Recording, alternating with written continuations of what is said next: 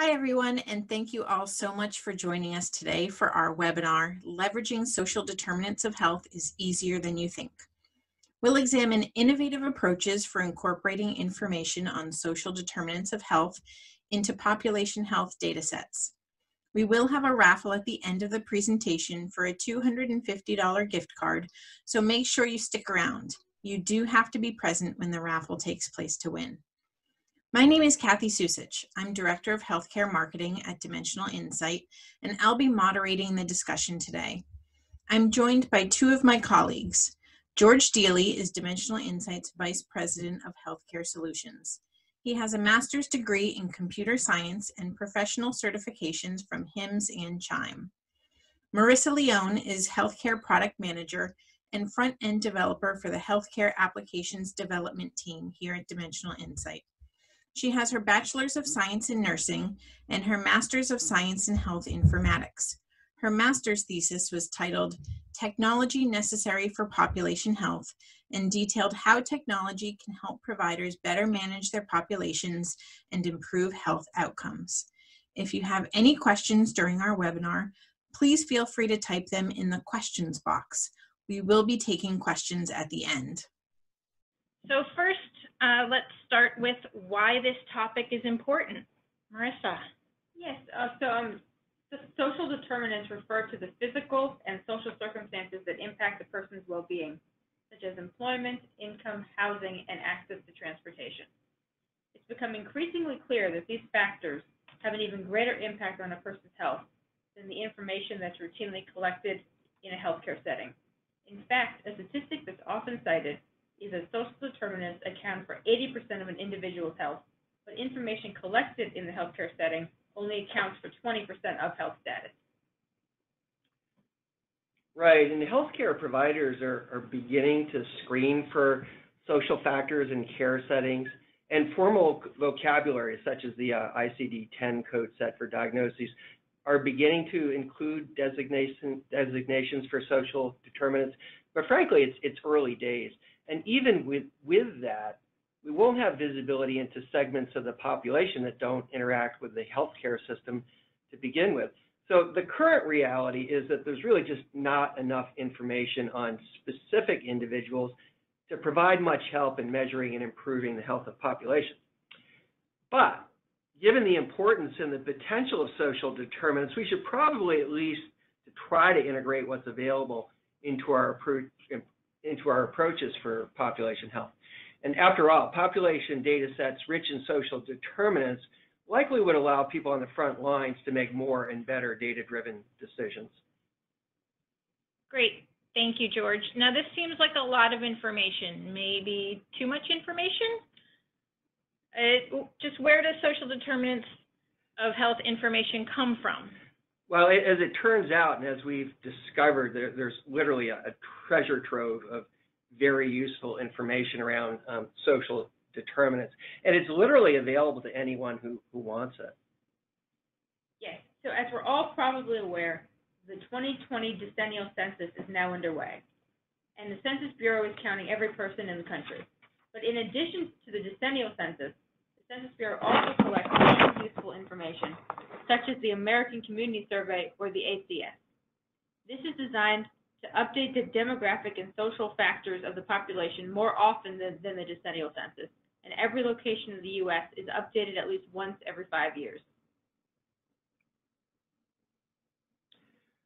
So among the data that's collected are information on demographics, as you would expect, age, gender, race, and ethnicity, all updated from the decennial census, just on a more regular basis. But also there are social determinants factors, such as housing, employment, income, access to education, access to transportation, and much more. And these are really at the heart of social determinants. And there's also a wide range of options for geographies, and they range from individual census blocks of just a few thousand people up through census tracts, zip codes, counties, and then larger metropolitan and rural statistical areas that are defined by the Census Bureau. And that allows you to estimate the social characteristics of populations at various levels of granularity, right down to what essentially is a neighborhood at the census block level. Now, among the advantages of using the Census Bureau information, specifically the American Community Survey, are that it's very well organized and highly curated. It's conveniently available online. And then what's an extra bonus is that it's absolutely free for the taking.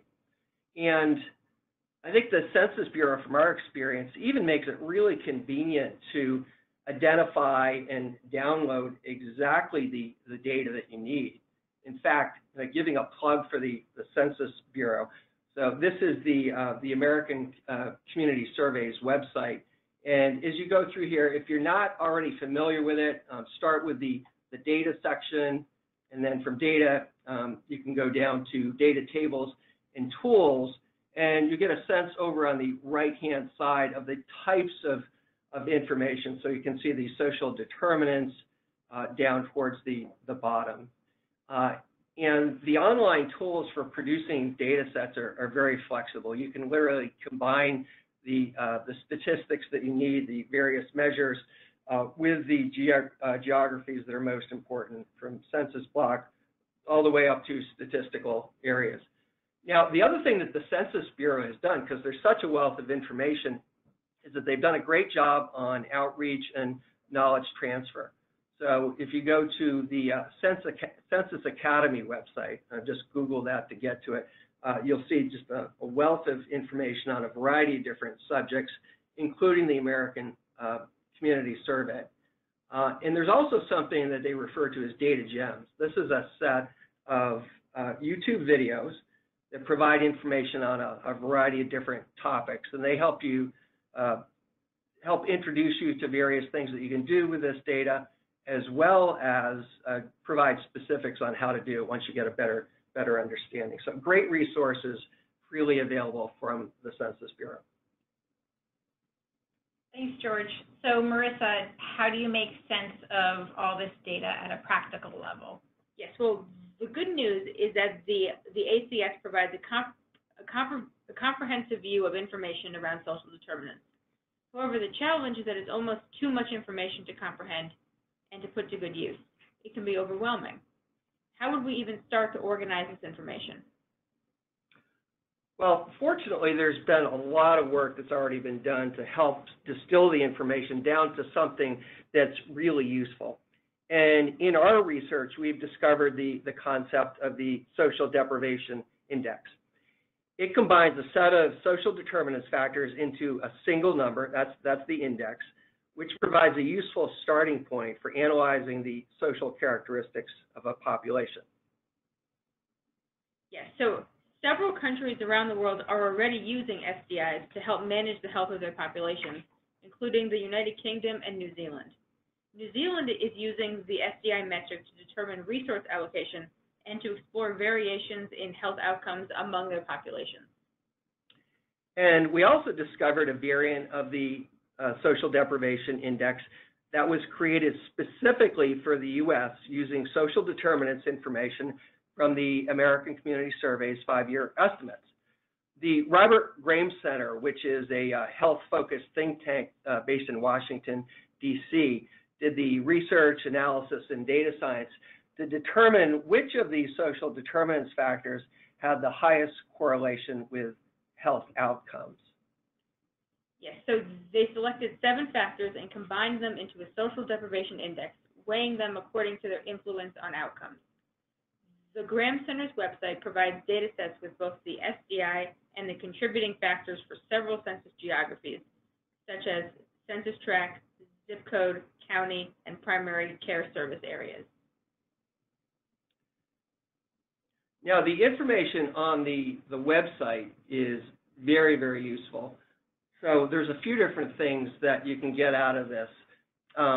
One is they provide the methodology for how they've determined this particular social deprivation index. So most of the information, at least at a high level, is right on this first page.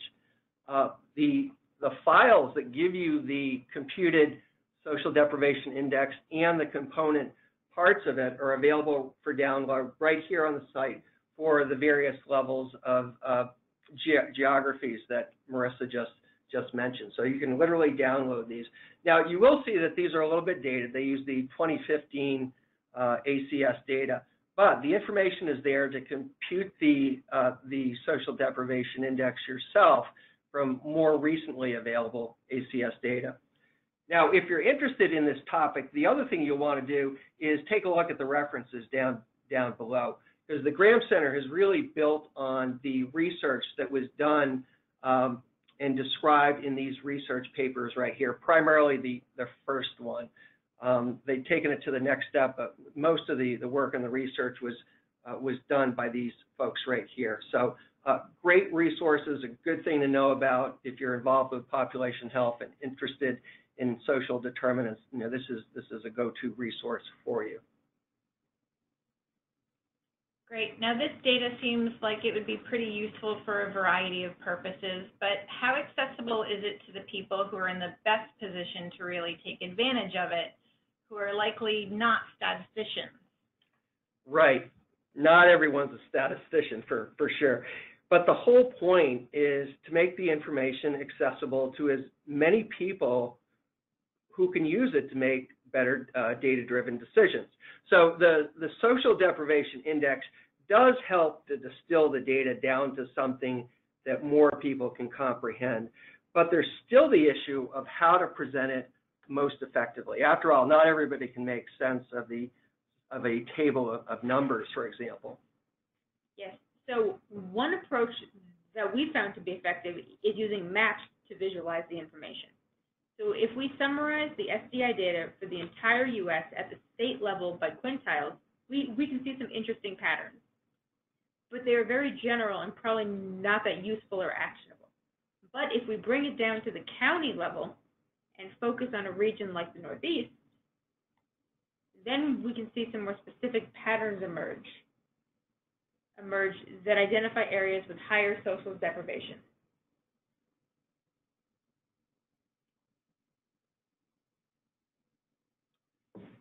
But these are still fairly general trends, right? We see a little bit more variation than we saw at the state level, and that can be misleading. But if we take this down to the next level, and we're going to focus on Massachusetts, we happen to be in Massachusetts, in the Boston area. We'll go through an example that uses our local geography. So we can see some patterns in Massachusetts at the county level. But if we bring things down to the zip code level, we're going to see some very different patterns emerge. And there aren't a lot of surprises here. We would expect higher levels of social deprivation around the urban areas, like, for example, Boston and Worcester and Lowell, some of the other communities, urban communities around the Boston area.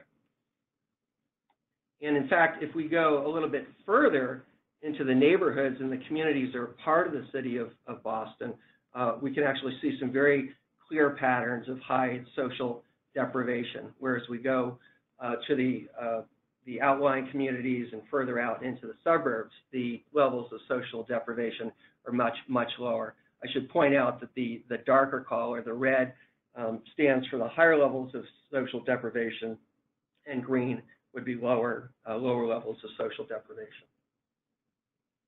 Okay, that's interesting. Marissa, how could we combine these estimates with information about actual people, and then what could we do with that? Right. So the SDI data is just an approximation of the social circumstances of a population. But we can fold this into information on specific individuals to give us more useful and actionable data. So here's an example.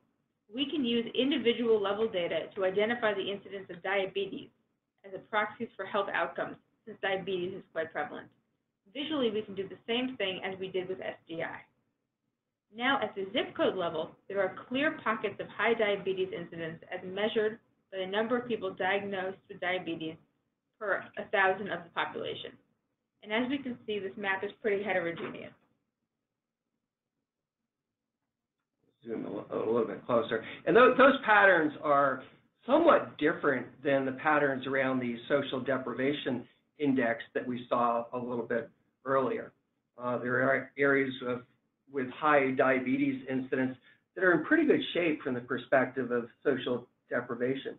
But let's say that we wanted to focus on segments of the population with both high diabetes incidence and high social deprivation. Because there may be things that we can do to mitigate some of the social challenges, such as providing access to transportation so people can get more ready access to doctors, nutrition counseling, community exercise programs. So what we could do is visualize this, again using our maps, by overlaying the social determinants information with diabetes incidence. And again, we'll do this at the zip code level. And now, if we move into that same level of granularity in the Boston area, you can see that some of these neighborhoods directly south of Boston, which were all red in terms of social deprivation, we've identified some pockets that have that combination of very high social deprivation and a high diabetes incidence. Now, this information, the information on the health outcomes using our diabetes proxy, are derived from patient-level information, as Marissa pointed out. So they could come from electronic health records or health information exchange. And because of that, we're able to go down to the next level of detail and look at the individual patients who comprise this cohort. So we've got 2,400 patients that we have a record of. For the zip code that we chose, these are the social determinant characteristics.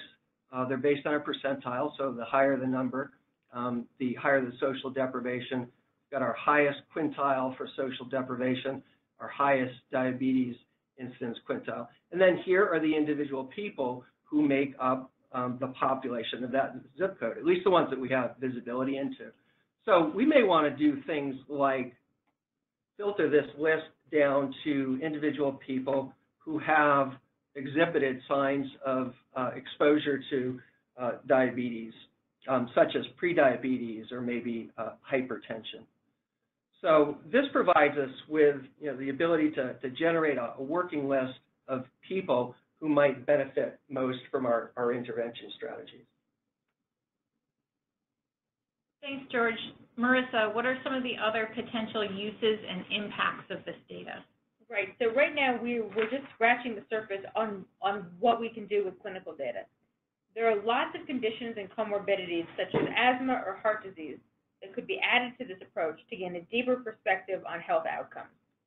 We can also monitor this data over time to objectively monitor whether our efforts are bearing fruit in terms of helping the people who need it the most.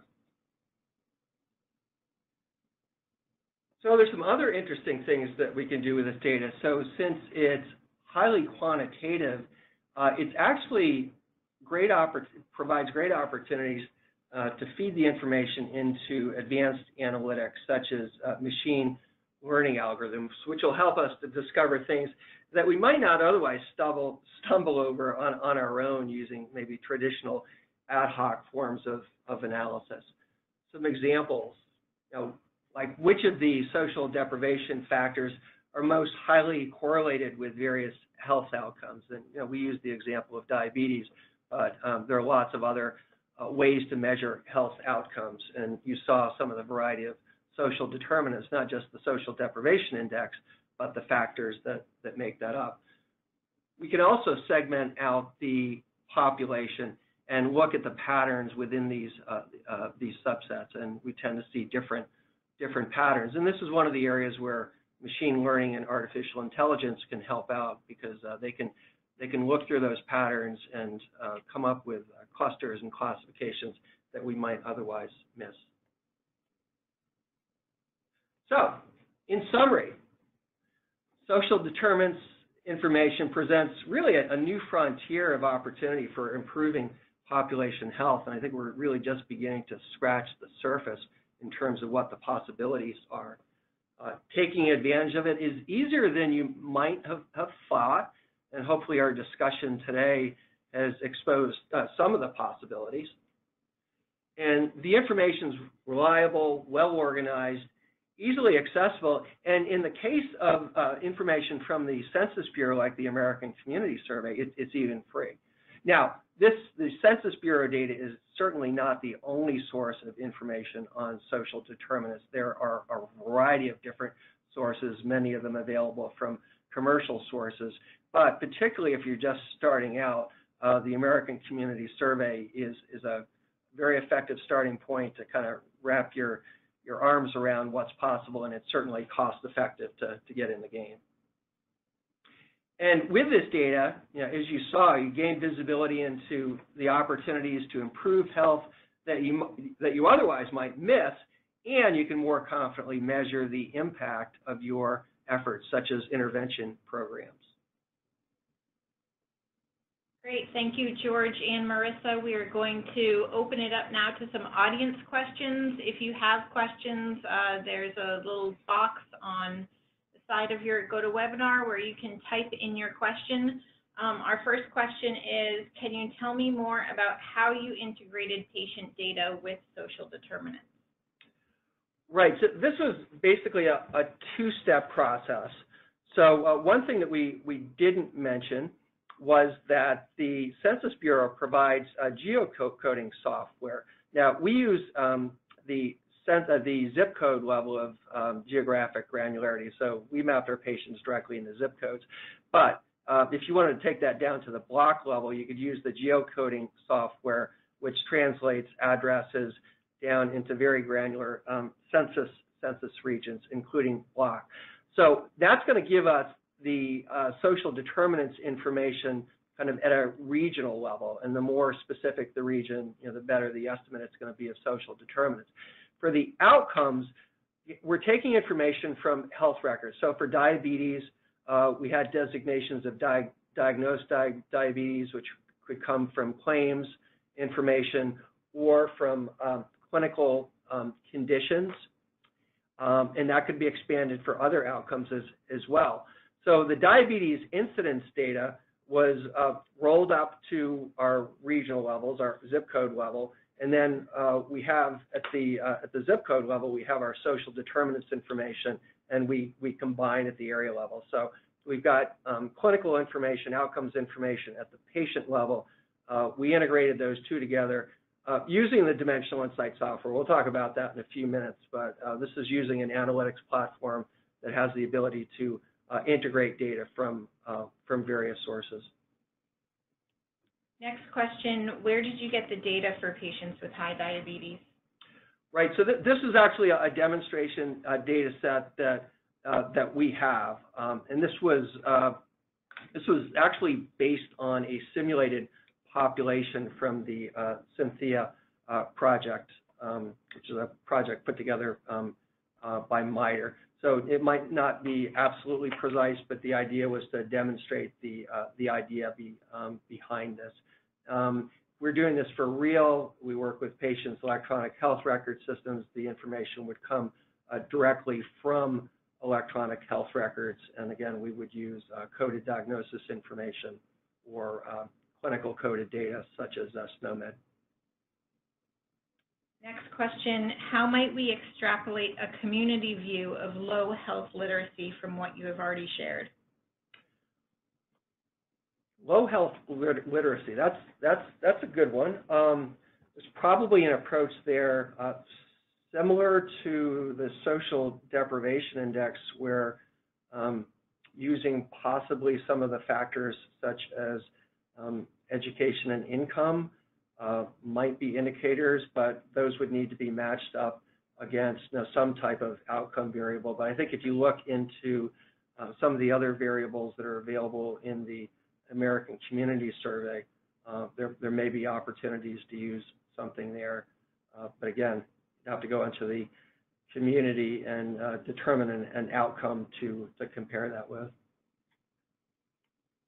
Next question, can social determinants of health information be factored into the MDM for a patient when determining overall risk for higher levels of EM services? Ooh, I think you have me on that one.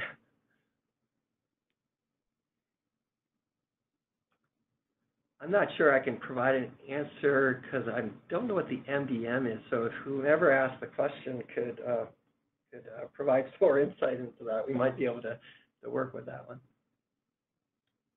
Next, what is best practice for clinicians to collect social determinants of health from patients in the clinical setting? Right. I saw some interesting presentations at a conference that I attended a few months back, and some of the hospitals in the Boston area are beginning to do social determinants screening. Boston Children's Hospital gave a presentation on social determinants that they were beginning to screen for in with their younger population, and they were things like challenges in their social environment, housing challenges, exposure to health risks within the home. And I think one of the things they found was that there weren't necessarily options for coding the data in a formal sense, but they were coming up with their own approaches to how to capture that data. But it struck me as kind of an early example of how you can begin to do screening, maybe in the absence of I think the formal coding that will eventually be in place. So previous question, MDM is medical decision-making. Can social determinants of health information be factored into the medical decision-making for a patient? Determining overall risk. Yeah, and I think that comes, well, a couple of different answers to that. Certainly if you know where the patient is from and can characterize that area in terms of having issues with housing, for example.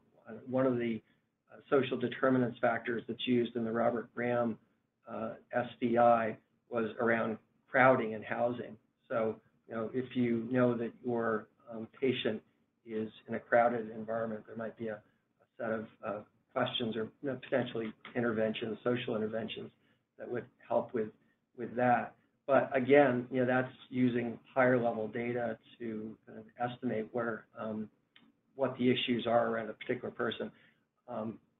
As screening becomes, I think, more common, there'll be opportunities to incorporate more precise social determinants data that's included in a patient's electronic record to make medical decisions. Other than the SDI, any other useful ways to aggregate the data in a form that is digestible?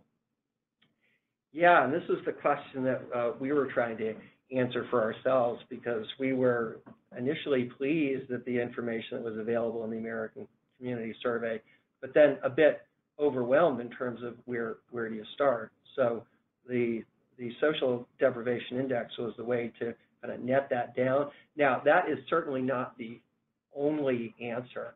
I think if you look at the research and even follow the Graham Center approach, or the approach endorsed by the Graham Center, you could use the social determinants to look for correlations with other outcomes. They had chosen a specific set of outcomes, but the raw data is there to create indexes other than the social deprivation index, depending on what it is you're trying to measure. Now, George, do you know if there are any differences between this work and the CDC Social Vulnerability Index? Right. Good point. The CDC's Social Vulnerability Index is another social deprivation index, and that is certainly available. We only had time to talk about one, and we were intrigued by the Graham Center's Social Deprivation Index, but there is work going on at the CDC as well. I can't claim that I know as much about the CDC work as the Graham Center, but if you're interested in this, certainly go to the CDC website. Great. Well, George, before we wrap up, why don't you take a minute or two and tell us a little bit about Dimensional Insight? Okay. Well, thanks, Kathy. So this was intended to be a knowledge transfer opportunity, particularly for those of you who didn't get a chance to go to HIMSS. We didn't either, and we're disappointed by that.